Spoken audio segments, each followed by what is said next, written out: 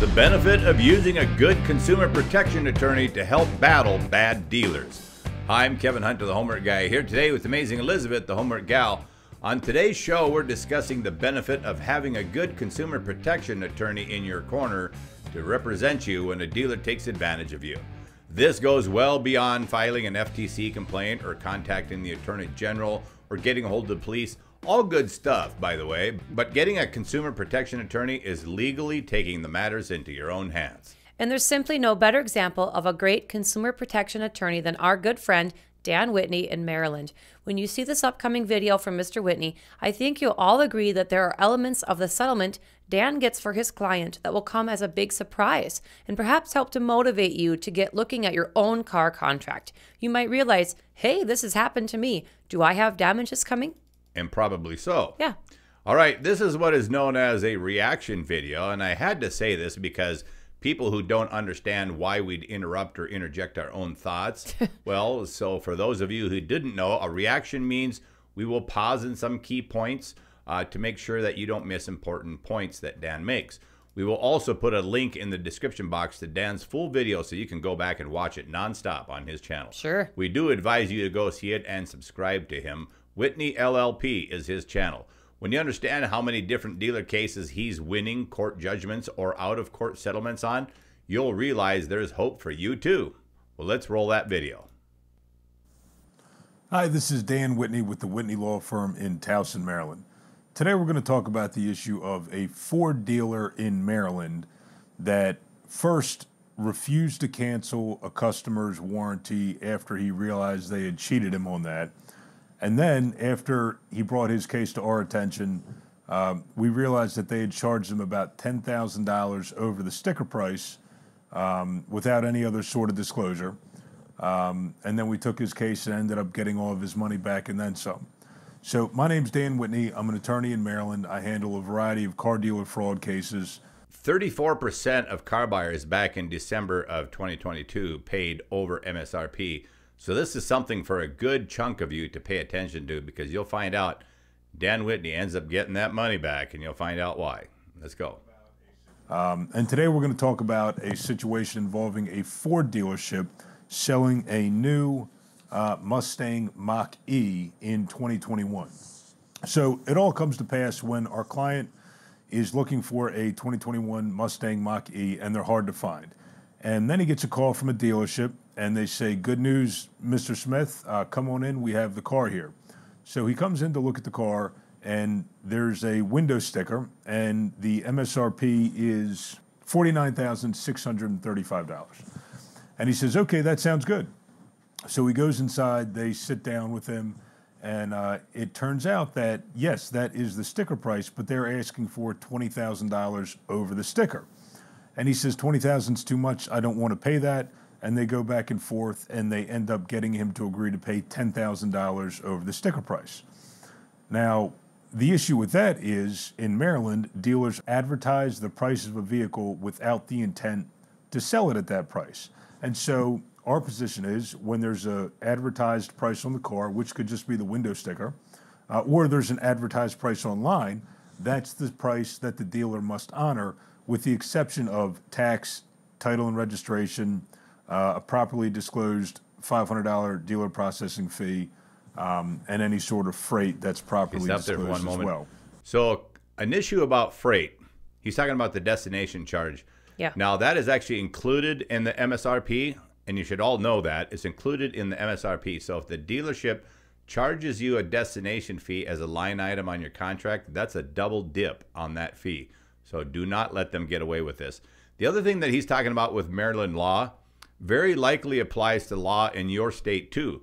There are different laws in different states, that's true, but many states for these things on the level of consumer protection laws are quite similar. So your state likely has a very similar law that Maryland does, and so when the price is being advertised as X, that's the price, with only the exception of tax, title, and license, that you should be paying, not a market adjustment on top of that and fees and all that kind of good stuff. So Right. I get a lot of people asking on the channel, what should I pay for a new car? And I say over and over and over again, just MSRP, tax, title, and license registration. That's it. So there you heard it straight from Dan.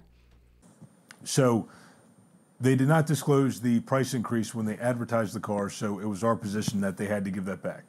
But he didn't know it at the time, so he agreed.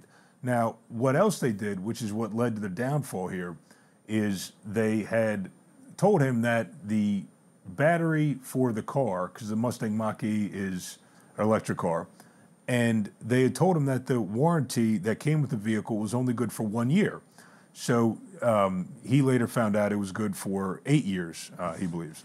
So they told him 1 year, and they scared him into paying $6,500 for a warranty or service contract to help with the battery should it have problems. So he buys the car, and then he gets home. And he starts to look at his paperwork, he starts to do some research, and he comes to realize that, hey, they lied to me. The battery is good for 8 years. I paid $6,500 for this extended warranty or service contract that I don't need. I want to cancel. So canceling warranties is a huge problem, not just in Maryland, but is everywhere, because if the warranty or service contract or aftermarket part, whatever it may be, is not canceled within, if it's canceled within about 90 days, usually the finance manager and the dealer won't make any money. So by hook or by crook, whatever they can do, they do not want customers to cancel that product within 90 days. But Mr. Smith wanted to cancel it right away. Called the charge so back. He begins emailing and calling the finance manager, and he's not getting anywhere. They're refusing his emails. Well, they're not refusing them. They're ignoring his emails. And he finally calls the administrator, who says, we haven't heard anything. So he doesn't know what to do. He hops on Google. He finds us, and we take his case. And in the process of reviewing his paperwork, I said, okay, Mr. Smith, I see here that the window sticker, which he had a copy of, is $49,600. But here you paid $10,000 over. What happened? And he tells me the story. I said, okay, well, in addition to them refusing to cancel your warranty, you also have a case for them failing to honor the advertised price. What do you think? And he says, okay, do your best, do what you can do. And I said, okay, sounds good. So we file a lawsuit. And what's interesting is this. Not only did they charge him $10,000 over the sticker, not only did they refuse to cancel the $6,500 warranty that they lied to get him to purchase. Just keeps getting better. On the buyer's order, they also charged him a phantom or inexplicable $369 charge for aftermarket Fake fees. parts. Now, in Maryland, you have to itemize and describe what you're charging a customer for. And aftermarket parts is not a legitimate description. What does it even mean? It has to be specific, and this was not. So we included that in the lawsuit as well.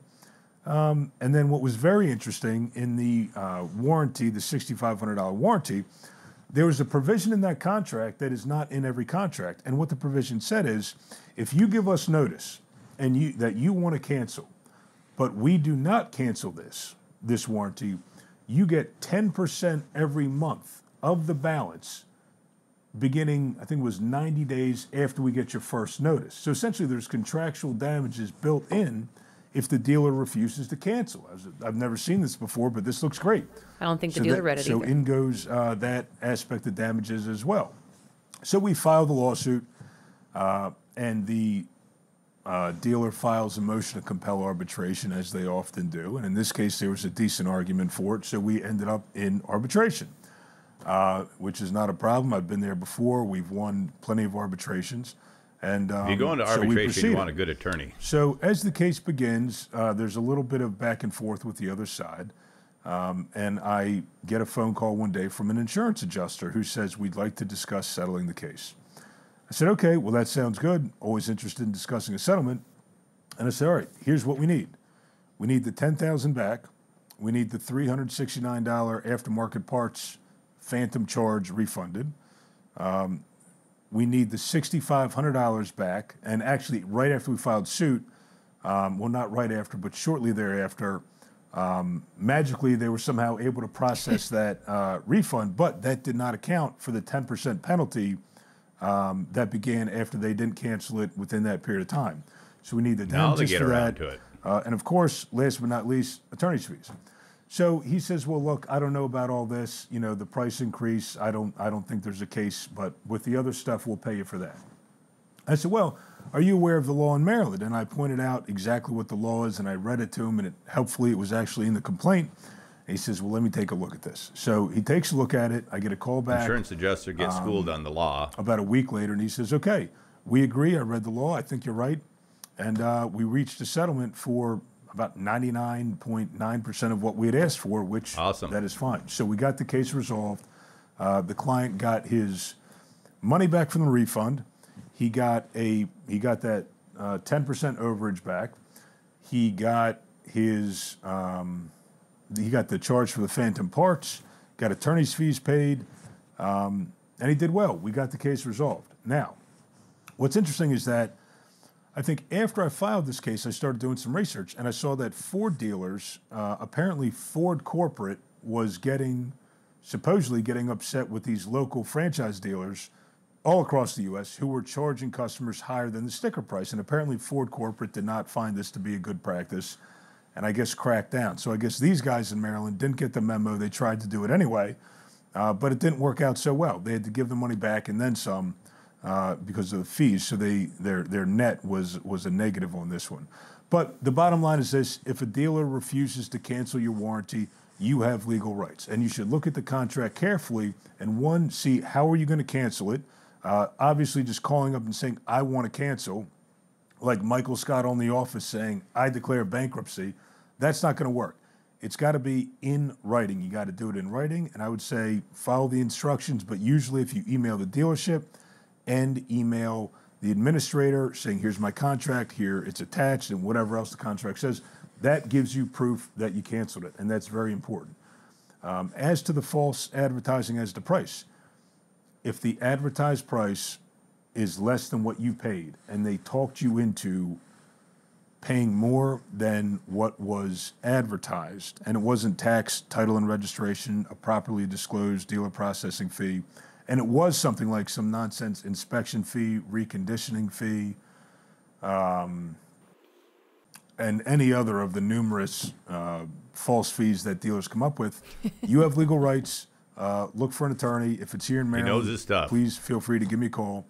Of course, past results are not a guarantee of any future results, and all cases and settlements are different. Thanks for watching. If you found this to be helpful, please give me a thumbs up, subscribe. Thanks a lot.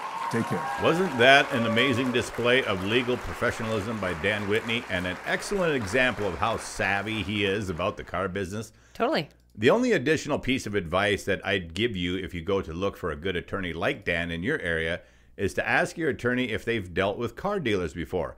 As you can see from Dan's example, it really helps to know the car business. I hope all of you noticed a couple of key things that Dan got his client a refund on. Number one, the $10,000 market adjustment he paid. Even if he agreed to pay it, he got it back. Yep. Number two, the phantom fee category of $369, got that back. A $6,500 extended warranty got canceled, and he also got a 10% per month in damages for the dealer's failure to cancel the policy, the extended warranty, when asked. Yep. Plus, he got attorney's fees, which is why most attorneys like Dan work on a contingency. How do you like the insurance company trying to weasel out of paying back the $10,000 in market adjustment? And Dan had to say, nope, the law says the dealer must sell it at the advertised price. Dan was right. The insurance guy was wrong. And that happens to be true in nearly every state out there. Yep. Hopefully Dan's excellent example helped convince you that you don't have to suffer from the wrongful actions of the last car dealer you visited. And I hope you now have the confidence to look up a good consumer protection attorney. I've recommended that to a lot of our viewers in your own state if you had a problem with a dealer, and then go defend yourself. Winning a lawsuit against a dealer who mistreated you is icing on the cake. Icing on the cake. As you can also see, with all the excitement coming over the all-new car buying opportunity for a hassle-free way of buying cars that we shared in this show, 3 major reasons to wait until after June 2023 to buy a new car. That you should subscribe and hit the notification bell so you can stay up to date on future THG announcements.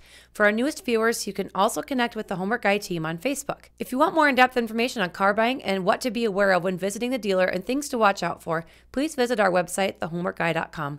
A lot of frequently asked questions can be answered on our website. When you get there, scroll down the main page to find tons of free downloads designed to help you get through the process of buying a car without getting ripped off.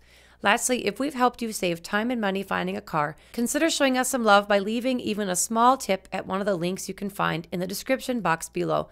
You'll also see that super thanks button just below the video. Thanks everyone, we appreciate everything you do for us. All right, if you're new here at the Homework Guy channel, as Elizabeth just reminded you, don't forget to subscribe and ring that bell so you don't miss out on our new car buying process.